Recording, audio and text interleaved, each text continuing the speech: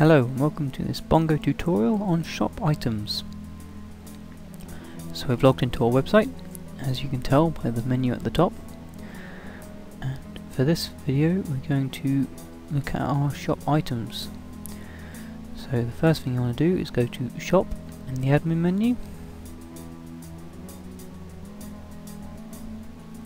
and we're going to click new shop item.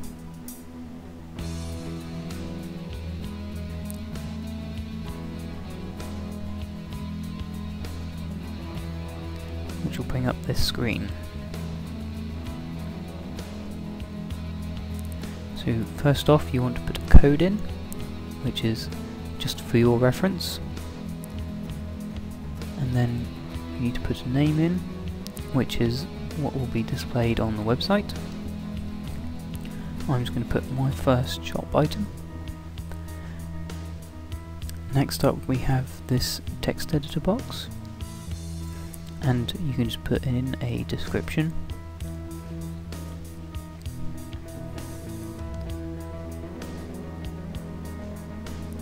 So I'm just going to put in a brief description.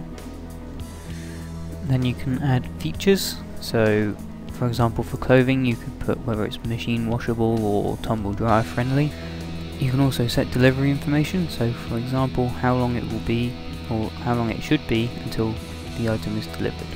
Features and delivery will appear under their own tabs at the bottom of the page, whilst the description appears at the top underneath the product name next to an image of the product.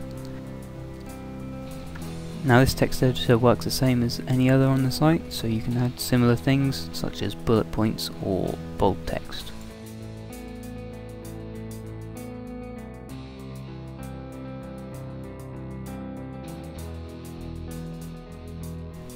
Then you can choose whether it's active or not, so whether it appears in the store or not. So you can set the price. Price will be what the customer will pay. You can also set whether or not there needs to be a deposit placed on it. You can choose how it's shown, whether it's just the price or whether it's displayed as pay on application, and you can also have it set to be confirmed. We also have the VAT rate, so whether it's standard or 0 rated, and the recommended retail price or was price as well. You can also set whether there needs to be a deposit paid, and you can add waiting for custom shipping. We also have offers, so we can set a start and end date, and the offer will be applied in between those times and will automatically end when it reaches the expiry date. So we set an amount in, and that can either be the amount it takes off of the price, the percent it takes off the price, or so that it gets set to that price. We also have stock levels that work as a very basic stock management system. Basically it will change how the item is represented when you reach a certain level, and you can also set it to show the stock level as its availability. So if you have a limited amount of items, it will show that on the site. Click save, and as you can see you can always go back in and edit the item.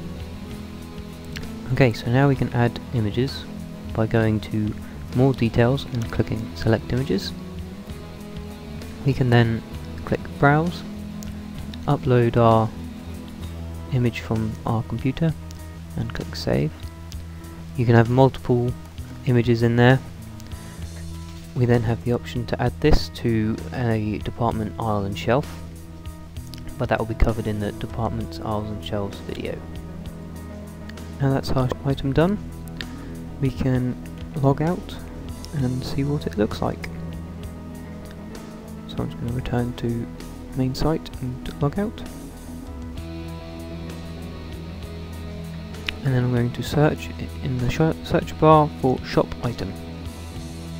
And there it is, you can see it's got the offer at the top, 5% off, how long it's got left, and if we click on it, it will bring up the main page with these tabs at the bottom, so you can click between features, delivery and product reviews. Finally, we have our item image, description, price, and the buttons to add to the basket and continue shopping. And that's it. Thanks for watching.